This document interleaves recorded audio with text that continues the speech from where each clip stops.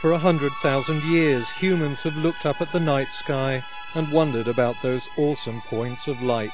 What are they? What are they made of? How did they get there? They didn't have the technology to find out, so they guessed that magical beings had created it all. If you prefer making wild guesses instead of using observation, measurement and calculation, then here's a sealed box. Spend the next 10 minutes guessing what's inside and come back again at the end of this video.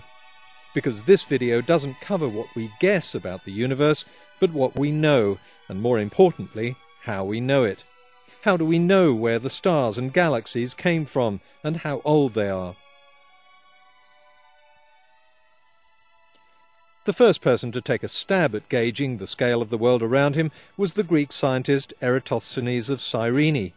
He knew that on the longest day of the year the sun was directly overhead at Syene in the south of Egypt, but cast a shadow in Alexandria to the north. By measuring the length of the shadow, he could work out the Earth's diameter. But while the Earth might be spherical, the dogma of a fixed Earth still held sway, backed by a powerful church. Problem was, this didn't fit the observable evidence, especially the observation that some wandering stars, or planets in Greek, had very erratic orbits around the Earth.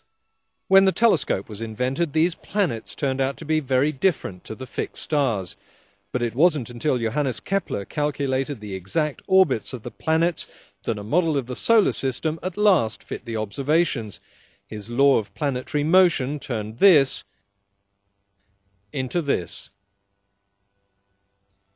In the 18th century, a transit of Venus across the Sun, timed at opposite ends of the Earth, made it possible to calculate the exact distance of the Sun, and by extension the distances of all the known planets. But that still left the stars. The easiest way to measure their distance is a system called triangulation, which is used to measure distant objects on Earth. With stars, the baseline is the Earth's orbit around the Sun. Take an angle measurement here, and 6 months later here, and just do the math. This principle was known in the 17th century, that their instruments simply weren't accurate enough to measure such a tiny angle. But in 1838 the technology had caught up. The Prussian astronomer Bessel found that the binary star 61 Cygni was an astounding 60 trillion miles away.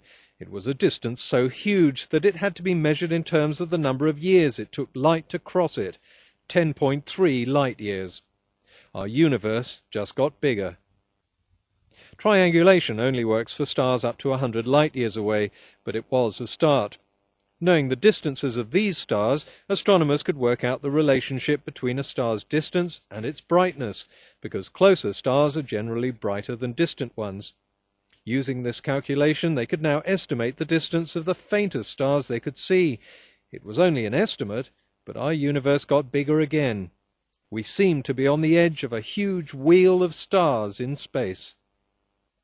While the brightness of a star gives us an estimate of its distance, confirmation comes in another trick of triangulation. In 1987, a star was seen to explode inside our galaxy. The exploding star is called a supernova, and it's very bright. As it happened, this particular supernova was surrounded by a huge gas cloud far out into space. The light from the exploding supernova raced across the gap, and 8 months later it hit the surrounding gas cloud. Cosmologists saw the reflected glow. We know the speed of light, so we know how far it can travel in 8 months. And that means we know the distance between the supernova and the gas cloud. All cosmologists had to do is measure the angle between the two as seen from Earth, and once again it's simple triangulation. We can work out the distance of the supernova, 169,000 light-years. That means we're looking at an event that happened 169,000 years ago. Our universe was now huge. By simply observing and measuring, we'd calculated a scale in time and space that was far greater than Bronze Age people ever imagined. But one question still confounded scientists. What are all these stars made of? To understand the evidence, we have to understand the atom. There are around 92 different types of atom, known as elements. They differ in the number of electrons, protons, and neutrons they have. When an atom emits light, it absorbs the light of particular wavelengths. Each element absorbs a different set of wavelengths. We can see these absorption patterns as lines when we look through an instrument called a spectroscope.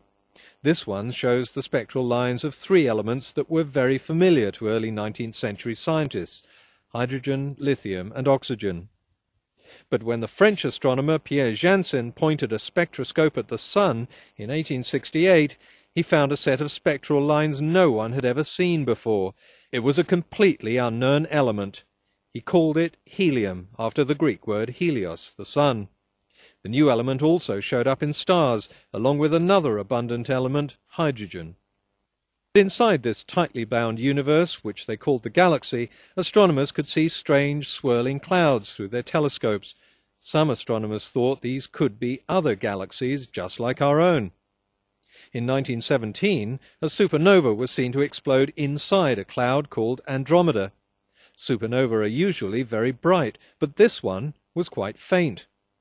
Using the brightness and distance calculation, cosmologists work out just how far away Andromeda was: 2 million light-years. That put it well outside our own galaxy, and triangulation showed just how big it was, about the size of our own galaxy. The universe, it turned out, extended well beyond our own cluster of stars, and millions of years back in time. American astronomer Edwin Hubble soon discovered that other galaxies were even further away.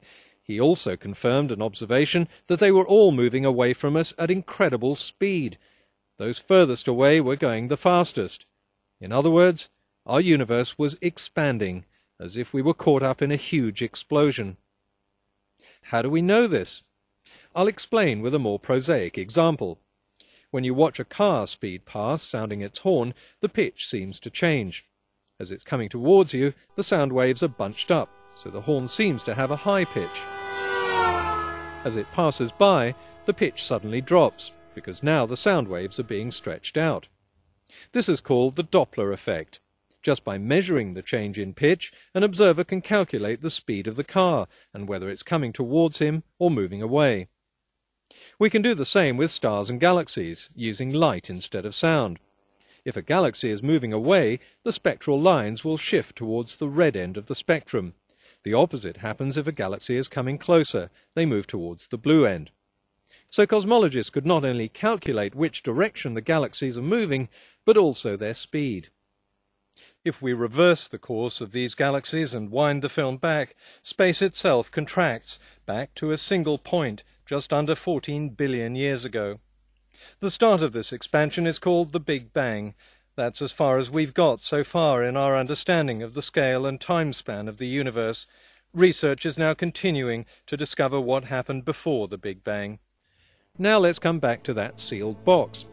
To the people who decided to skip the video in order to speculate on the contents, have you figured out what's inside yet? Of course not. Sitting in an armchair and making wild guesses tells you nothing. You're really no better off than the Bronze Age farmers who looked up at the stars and tried to guess what they were.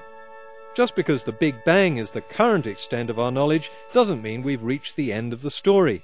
Every time in history people thought they knew the scale of the universe, they've always been proved wrong. To me, the real story of the universe is way more interesting than myths and fairy tales. For 100,000 years, humans have stared up at the same night sky and wondered.